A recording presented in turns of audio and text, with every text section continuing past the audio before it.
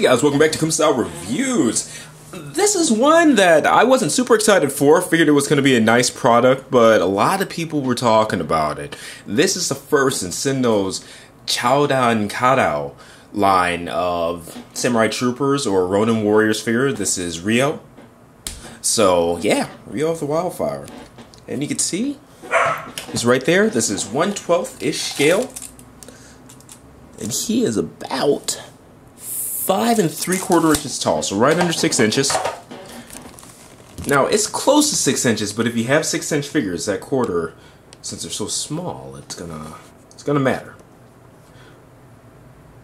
Now, of course, his armor, variety of faces, hands, and his blades. Alright? And there are some different configurations to the swords and things like that, and we will definitely go over them during the review. But first, it comes in his Under Armour. So a lot similar to the Bandai Armor Plus figures, but from what I've read, a lot better quality. Now, the one thing that I did on mine, I took some Future Polish, put a couple of drops in both areas of the double knees.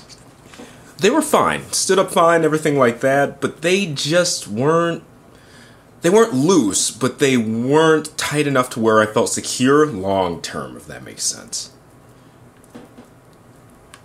Alright. There's a roundabout. Now let's dig into this thing. Alright, so going over its articulation again, 5 3/4 inches tall. His head just goes on a peg there.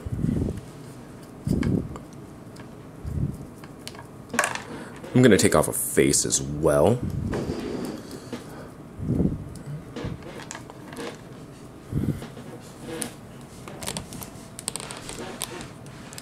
For whatever reason, they gave the, for lack of a better term, mullet part of his hair. It's separate from the rest. And what's especially crazy is that it doesn't really move.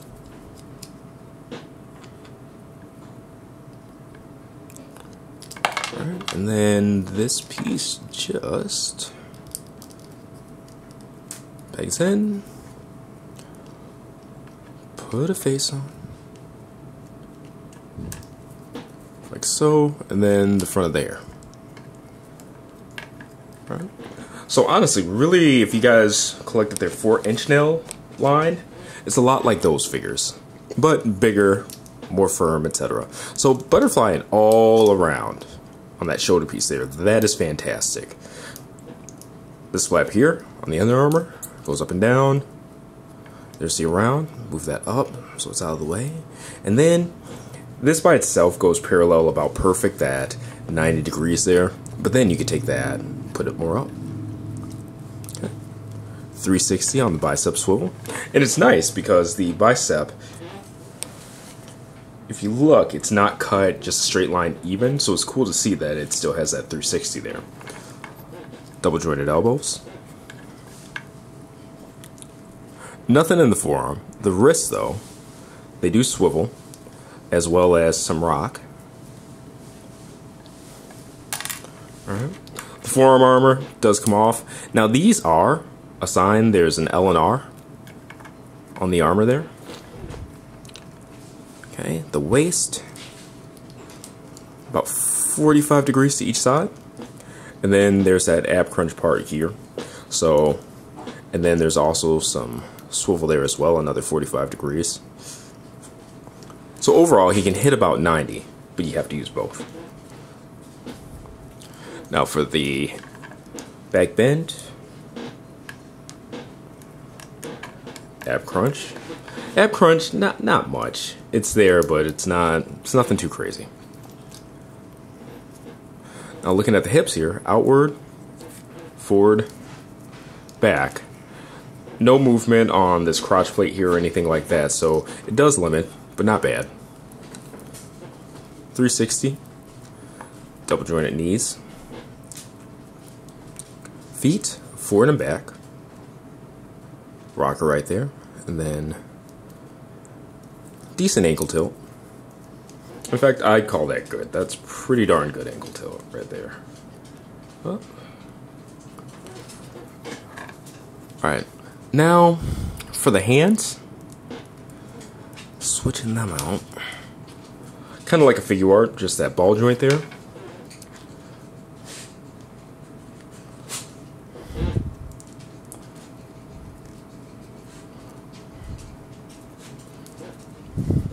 Then boom, and instead of each hand having like the guards molded onto them, you just peg it in. Alright, so zooming out a little bit.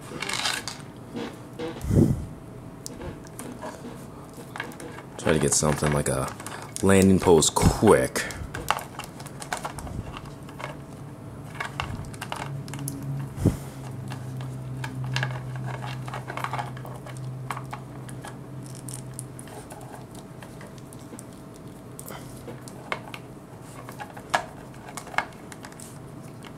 Bring that in.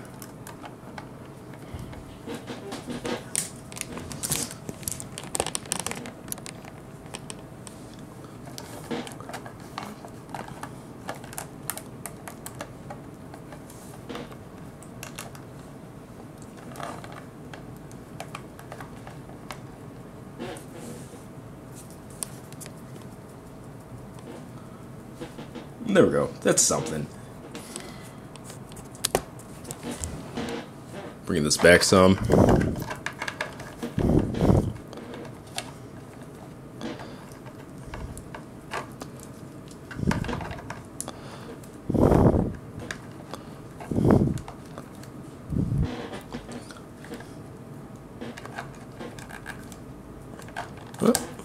Make sure we get that ankle tilted all the way.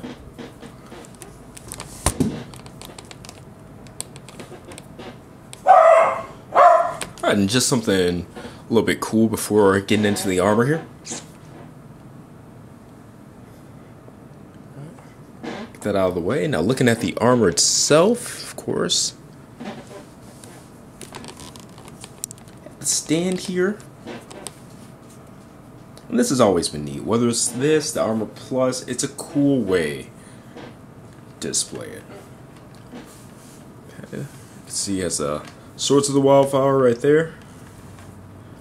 I really hope they do a white armor too. That'd be awesome.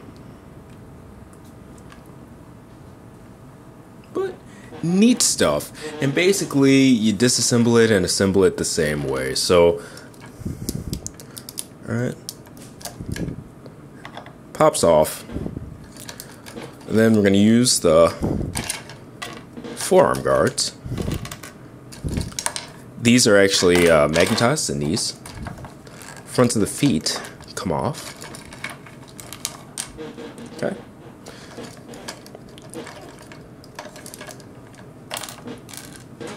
That hand guard comes off. The shoulder pads, of course.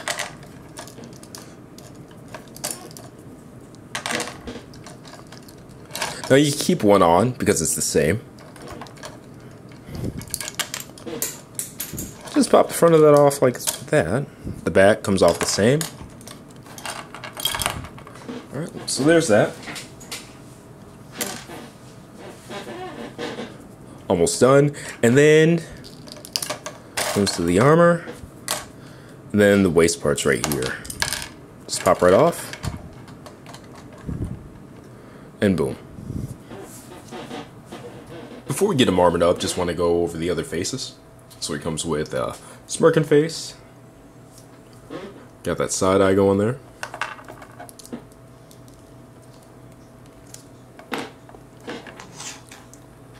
Then yelling face as well. Make sure I'm putting this on correctly. They go like, if you saw, they go kind of like slope down 45 degrees and then straight. It's really weird. I've never put on faces that have that kind of slope to it.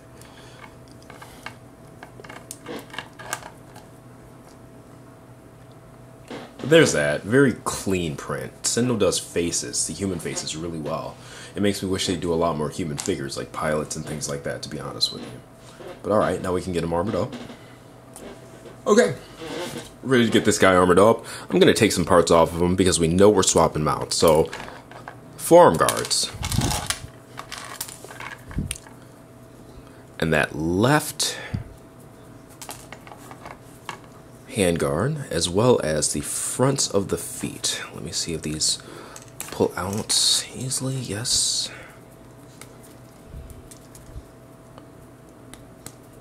There we go. And they're nice long pegs and things like that too, so they're good. And I forgot, these shoulder flaps come off as well. And the first thing, just for the sake of him being able to stand, get the new feet, fronts of the feet put on. Tap those. And the plugs are like an upside down T, so make sure you're aiming in, you know, putting them on correctly, or else you're gonna have some issues. Put the waist armor on first. I believe I put it on backwards there.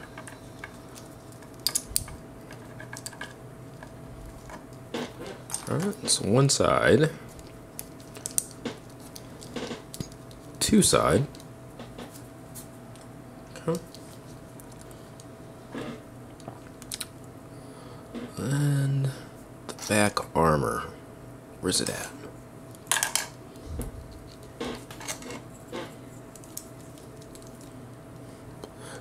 And it just plugs into the back here. Goes over. Then the front armor clips on. Like so. As well as pegging in. Alright.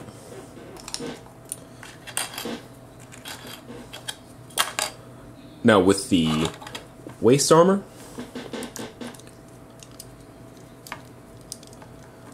one side, we'll go ahead and slide that sword out, and that lets me show you guys how they go in too. Then the other side.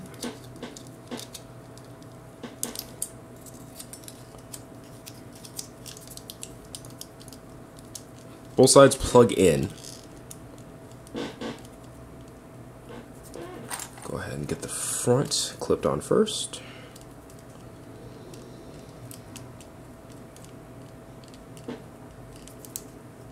Make sure that's plugged in all the way. This just goes over that plug. There we go. It's like it's not hard. Then you can see that square there. Make sure it's pressed together, and boom. Alright, and we are almost done. Alright, so the knees. Again, they just magnet onto the shins. Really easy. Shoulder pads. Now I'll zoom in here and show you how these go on. Alright. So you see it has that little space there with the kind of gap in between there. This has those two pegs on the side and it just pops right in, so boom. And the front should have the logo on it.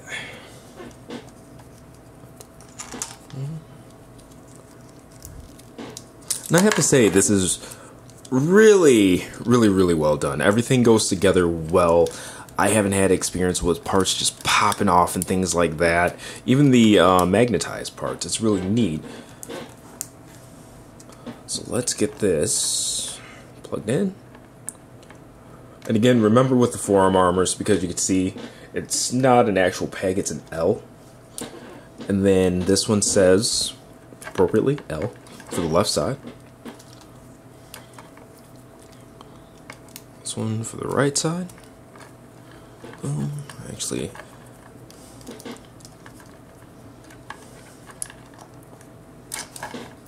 alright, and you can see we are in there, man. Now with the swords, this is a mistake I made. You won't, because you're watching this. There are little notches right here, and that's how the swords slide in. They're... zoom in. This camera has such a tight focus. So you see there? On each side, you just take the sword and slide them in. And they hold in well with friction too, surprisingly. Alright, so just find it, if I can.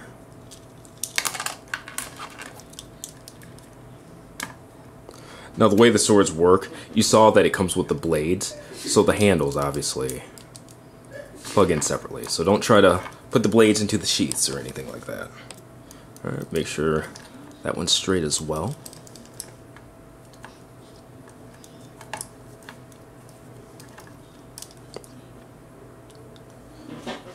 And the last thing's going to be the helmet. So let's do that. This just comes off at the front. And this face just slides out like the rest of them. Let's go with the default face for now. Plugs in.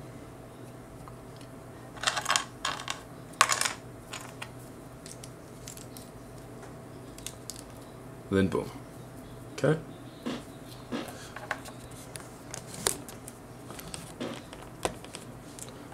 And again, it just pegs in.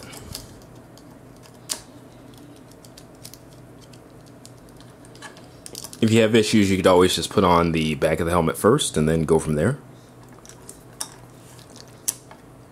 And I like that the shin armor, knee armor, is magnets. Because of stuff like that. When you're fumbling with it, it moves a little bit, it snaps right back into place. Alright, get that done. And there he is. Alright, and I guess just for the sake of pulling out a ruler, now he's at that 6-inch mark, just over, actually towards 6¼ from my viewpoint right there. You guys are roundabout, nice bright red, and what's cool is I'm not seeing any paint rub or anything like that. It's a well put together piece.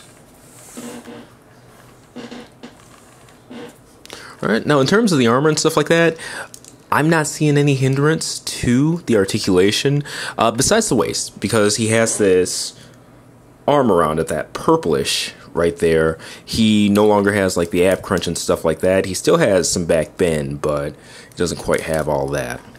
Now the skirt armor, to the sides at least, it does move out.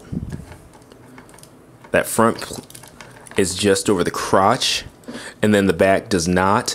But with him, and that's probably why they didn't worry too much about the crotch plate in general being in the way of the hip armor, because of all of this business that would be there anyway once he's armored up, which I'm sure is the way most people will have theirs displayed, you know?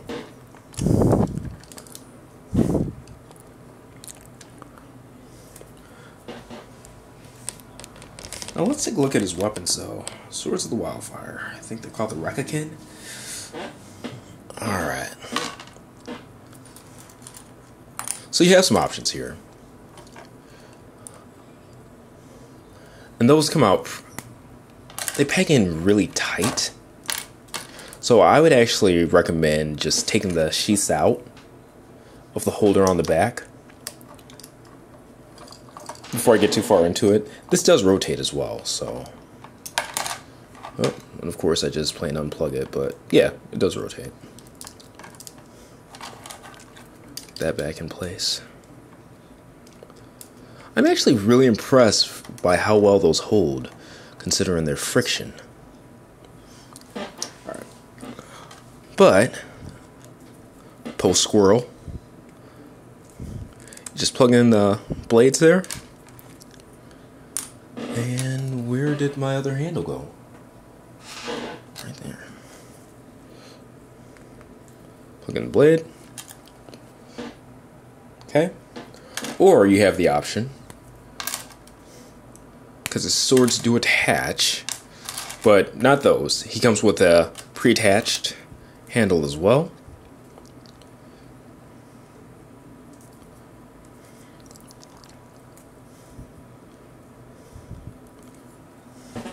You can go here, or here. Okay, I'll do some poses off camera and just show you guys, and we'll get you guys out on the road. And here it is, Swords of the Wildfire. Good freaking stuff. Lots of articulation with the armor on and things like that. Don't have a lot of pieces falling off or anything. It's actually fun to play with. Let me get this a little bit more to the side. I enjoy this, man. I wish I could make this the cover photo for the review, actually. There's that. And here he is with the swords put together. One thing I do wish about this, just because it's hard to get his hands around the handles, is that it came with two separate pieces, like one had a peg, one doesn't. That kind of deal. Or male and female peg ends or whatever. But either way, once you get it together, it looks really, really good. I dig this. Alright, and one more, just raining down on him. I wish I had that flame effect from the Super Robot Chigoken Golden Galgaigar, but I can't find it anywhere. That's what I was looking for, but I'm just using a generic Sentinel stand. I am really impressed that this thing worked. It's light enough to where it holds it fine, but with the waist clips, I thought maybe because of that purple armor on the inside that it'd be too wide, but it's plenty. There's actually room for it to go out even farther. But yeah, holds it up well.